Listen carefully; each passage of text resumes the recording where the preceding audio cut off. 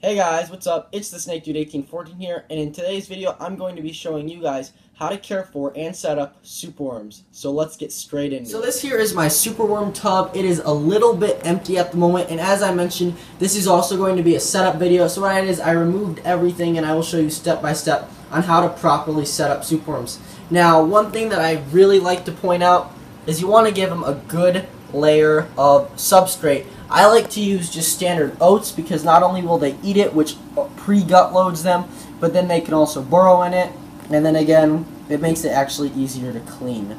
Moving on to the initial setup, I'm just using a standard critter keeper, something that you would use for reptiles. I plan on upgrading to a large Rubbermaid tub so I can hold more. Unlike mealworms, superworms will actually not turn into beetles if you cram them in a sense. Obviously, you still want to provide space with cardboard like crickets so they don't eat each other, but the point is they won't turn into beetles unless they feel that they have enough resources to sustain oneself. So when you put a bunch of them together, they're sort of in a sense having mini competition for resources, which is what you want because that keeps them at the larval stage and prevents them from turning into beetles. As for the initial setup, it's really simple. As I pointed out, I've got a layer of oats in here that they can all dig in. You look like there's a bunch of them right here. So I've got about maybe 200 or so in here.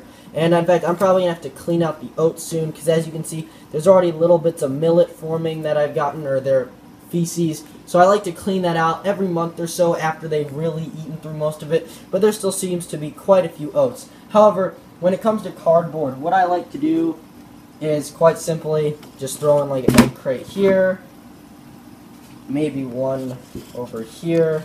Really just scatter it around. It's sort of like crickets. You want there to be plenty of space for these worms to climb up onto and move around. Got something like this. I think this is like an egg holder. Throw that in the middle. And then one of these. And as you can see, they'll chew holes through it, which is perfectly fine because you want to replace the cardboard after a while. But that is pretty much how you set it up. Let's get on to feeding your superworms.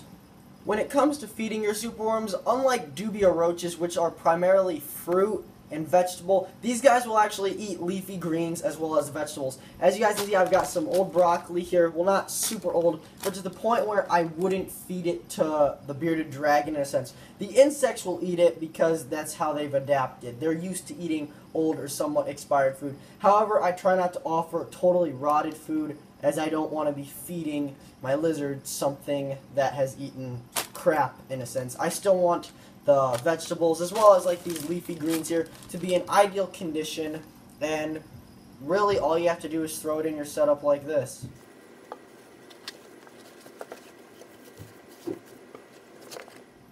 And from there, they'll pretty much just eat the vegetables, chomp their way through it. I always like to do daily maintenance with them, just clean out any excess vegetables that have been eaten or anything that is starting to turn yellow and moldy. You do not want them to be eating that stuff. And just like that, you can have a happy, simple, easy to maintain superworm colony. Now, this only covers their care. I have not bred superworms, and I have not had experience breeding them, so I don't know too much on that topic. However, what I can tell you, though, is that really, as long as you keep a bunch of them in a... Again, you want to give them space, but not too much to where they won't turn into beetles. They'll do just fine like this. They've got their greens, cardboard to climb on, substrate to burrow in, and that is pretty much the essentials of superworm care. As for temperatures, they cannot be frozen, or should I say refrigerated like mealworms. I like to keep them at room temperature, so about 68 degrees Fahrenheit. For my viewers in the UK, or if you don't read Fahrenheit as a temperature, I'm sorry, I don't know the conversion at the moment, but that is pretty much superworm care.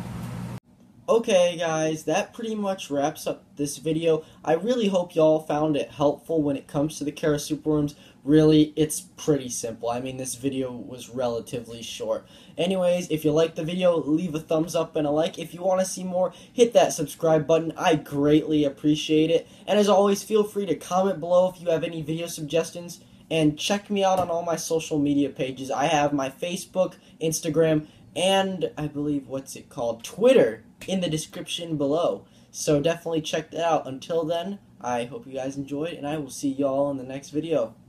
Adios.